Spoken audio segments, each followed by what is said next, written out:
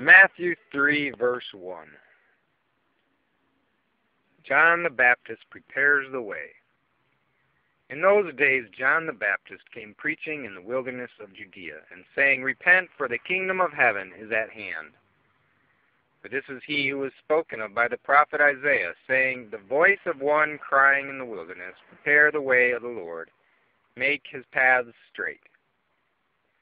Now John himself was clothed in camel's hair, with a leather belt around his waist, and his food was locusts and wild honey.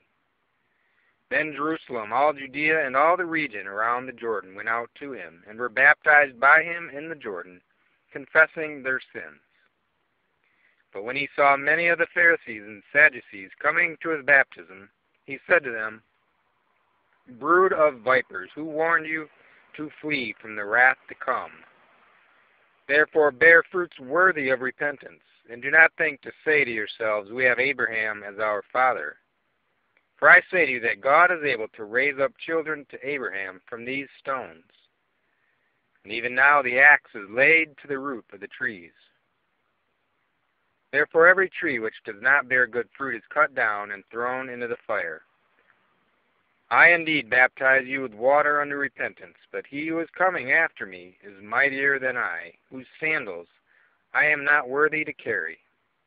He will baptize you with the Holy Spirit and fire.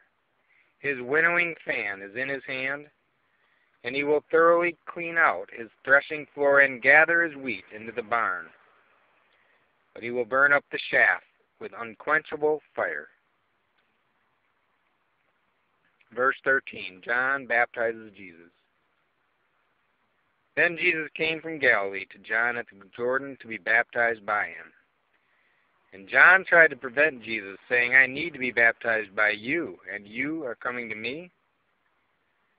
But Jesus answered and said to him, Permit it to be so now, for thus it is fitting for us to fulfill all righteousness. Then he allowed Jesus. When Jesus had been baptized, he came up immediately from the water, and behold, the heavens were opened to him, and he saw the Spirit of God descending like a dove, and alighting upon him. And suddenly a voice came from heaven, saying, This is my beloved Son, in whom I am well pleased.